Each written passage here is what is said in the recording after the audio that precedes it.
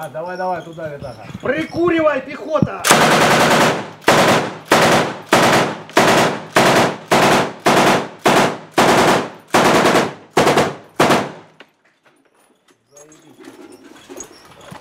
Их убили.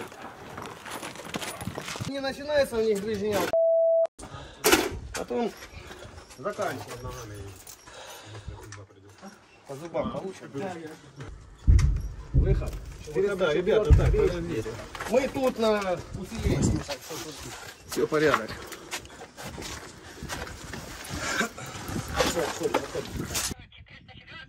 Дальний, да, 404 левые дальние мешки.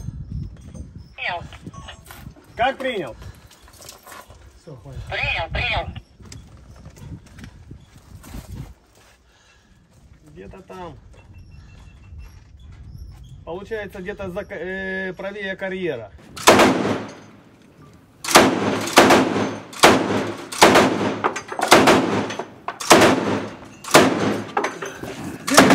Зеленку чухани, идет.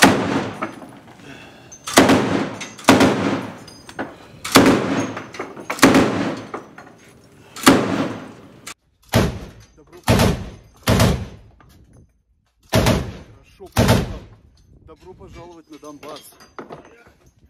Начало командировки новой. Так, конечно, после месяца перерыва кайф от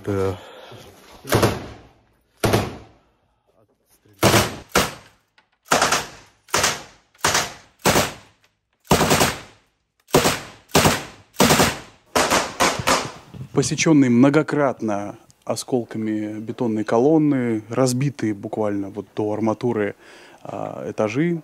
Место это называется на карте Донецкого аэропорта Пеньком. Это бывшая диспетчерская. Все, наверное, представляете, да, вот эти диспетчерские вышки большие, которые, по сути, сложили.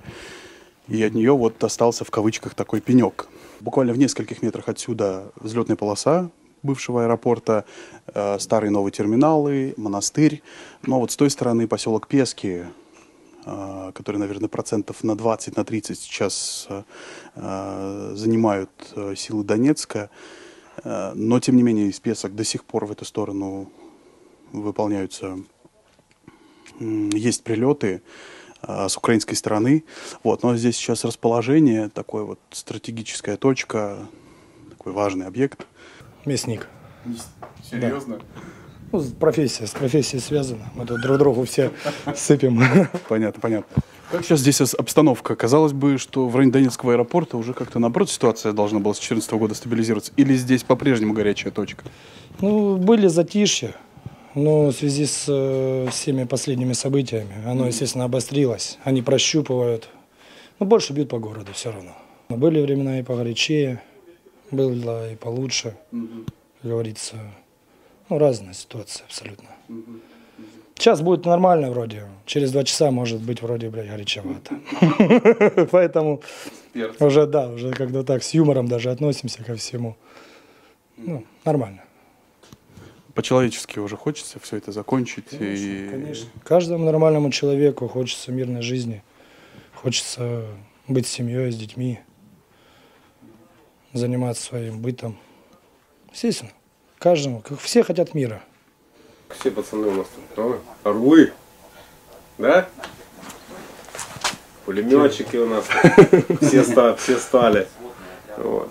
По сравнению с тем, которые пришли сюда по призыву, и с тем, что сейчас есть, вот 2 большие разницы, да, Тём?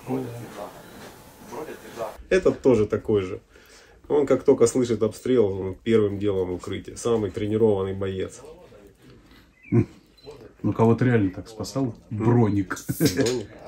Нет, как-то к нему прижилось. Да, Броня?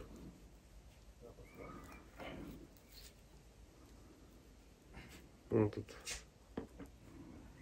Ну, вот это вообще, наверное, заласканный, затисканный весь, да? Конечно. Все его любят. Все его любят. Пролет вдоль группы, типа мы идем, ну так, на среднем.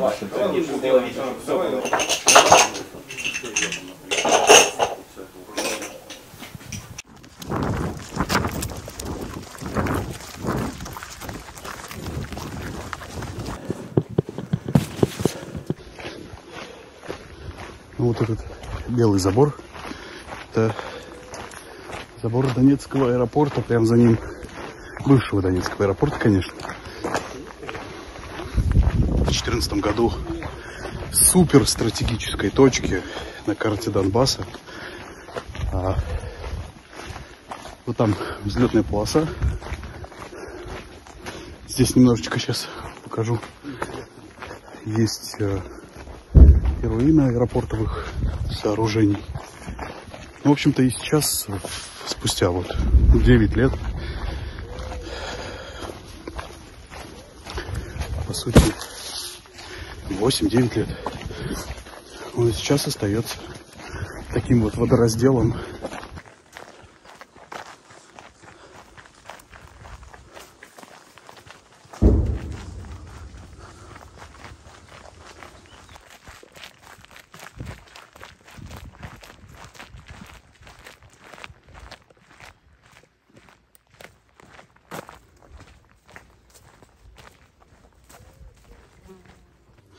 Должны были уже после съемки здесь, около аэропорта, поехать в город, но прям слышно, как с территории, вот там, где мы сейчас вплотную подходили, это Пески, ну, в общем, Авдеевское направление, оттуда пакетами уходят грады, то есть продолжительные выстрелы ракет. Ну, может, не целыми пакетами, конечно, но вот на Донецком горизонте сейчас, конечно, много дымных столбов, поэтому та дорога, по которой заезжали, сейчас, в общем, можно по ней и не выехать. Вот опять.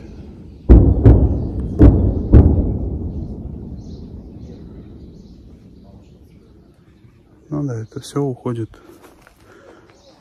по городу, уже немало погибших, поэтому... Горит там капитально, не буду сидеть.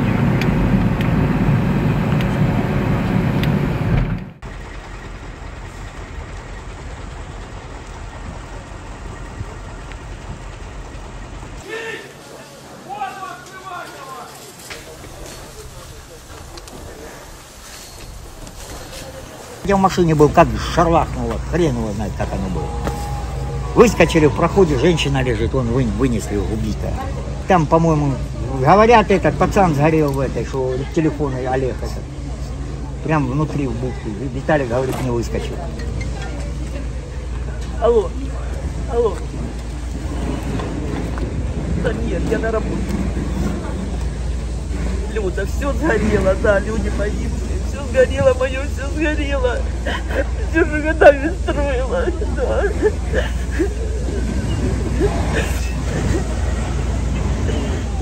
Не плачь, не буду.